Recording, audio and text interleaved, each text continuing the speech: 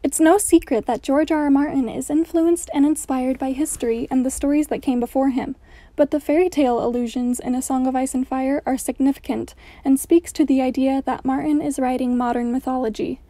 In this video, I'll be sharing the parallels between Daenerys Targaryen, the Unburnt, and Cinderella, the Little Ash Girl.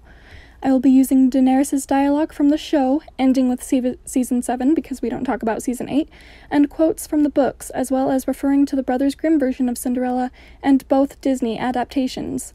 I kinda already got into the subject during the live stream with symbolism extraordinaire Lucifer means Lightbringer. Make sure you check out his channel, but I'm getting more in-depth now.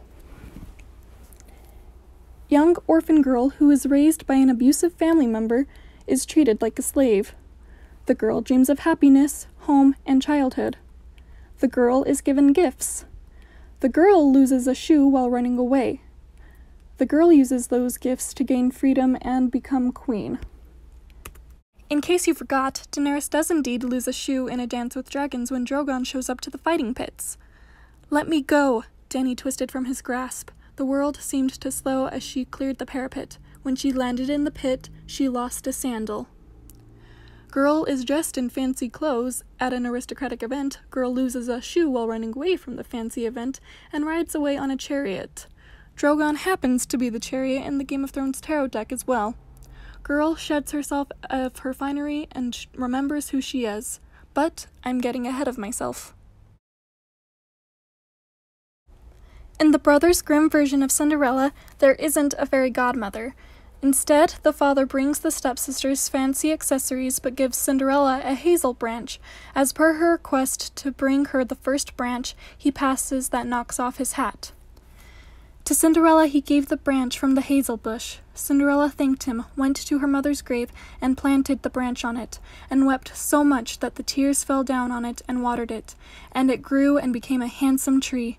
Thrice a day Cinderella went and sat beneath it, and wept and prayed, and a little white bird always came on that tree, and if Cinderella expressed a wish, the bird threw down to her what she had wished for.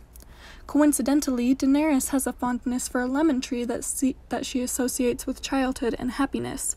In Daenerys' final chapter in A Dance with Dragons, she says, "I was tired, Jorah. I was weary of war. I wanted to rest, to laugh, to plant trees and see them grow. I am only a young girl." The process that the grim Cinderella grows the tree and makes her wish comes true is similar to how Daenerys hatches her eggs. Over time she sleeps with them, incubates them, and sometimes even cries on them. In a way, the dragons are her fairy godmother, as the tree is the little ash girls. No matter how your heart is grieving, if you keep on believing, the dream that you wish will come true. In Season 2, Daenerys tells the Spice King and Karth, "I'm no ordinary woman. My dreams come true." And while that line wasn't in the books, it supports my idea that the greatest strength of these two women is their faith. In the original Disney movie, Fairy Godmother says, "You can't have lost all your faith. If you had, I wouldn't be here. And here I am." And in Season 7, when Daenerys meets Jon Snow, she has one of my most favorite lines in the entire series. "Do you know what kept me standing through all those years in exile? Faith.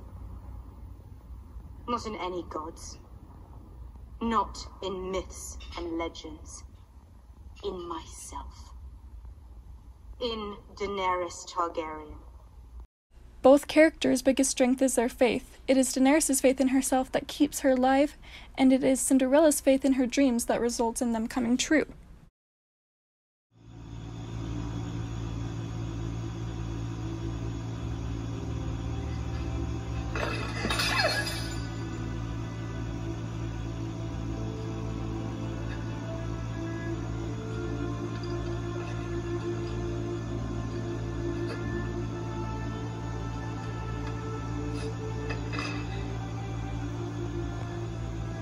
Cinderella.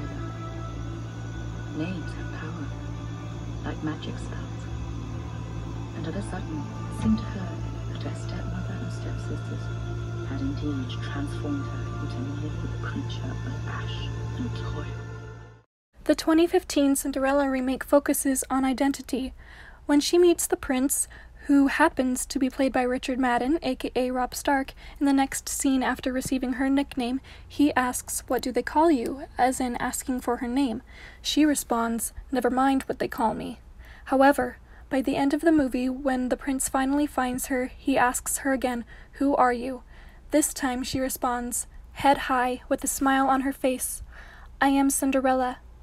Her following speech is an affirmation of her identity. "Your Majesty, I am no princess. I have no carriage, no parents, and no dowry. I don't even know if that beautiful slipper will fit, but if it does, will you take me as I am? An honest country girl who loves you." This is similar to how Daenerys comforts herself during her wedding to Khal Drogo. "I am the blood of the dragon," she whispered aloud as she followed, trying to keep her courage up. "I am the blood of the dragon. I am the blood of the dragon. The dragon was never afraid." By embracing being Cinderella, the little Ash girl, she is taking the power away from her stepmother and stepsisters. She is breaking the spell. You could say she is embracing the cinders, just as Dany does when she births the dragons. After Cinderella claims that name and confesses to the king, she becomes queen and lives happily ever after. And while I'm sure many of us Dany fans would like her to have that fairy tale ending, and George certainly loves to use fairy tales in his writing, A Song of Ice and Fire is in no way a fairy tale. Okay, that's all the time I have for this video. Stay tuned for part 2 and the thrilling conclusion of Daenerys' Cinderella arc.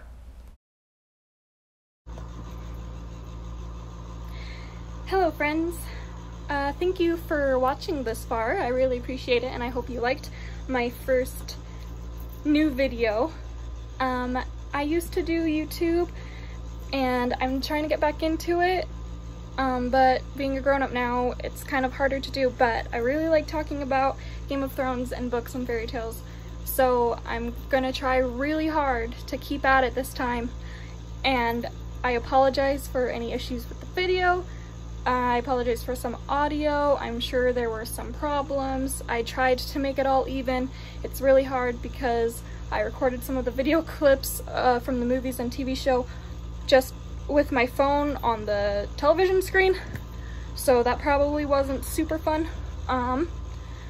So thank you for your patience. I promise I will get better, and one day when I have money I will buy a actual computer and that has video editing software on it so that I don't have to use iMovie on my phone. Thanks again for watching, and if you liked this video and you want to hear more about fairy tales and A Song of Ice and Fire, then make sure you subscribe and like and share this video. Okay, thank you, bye.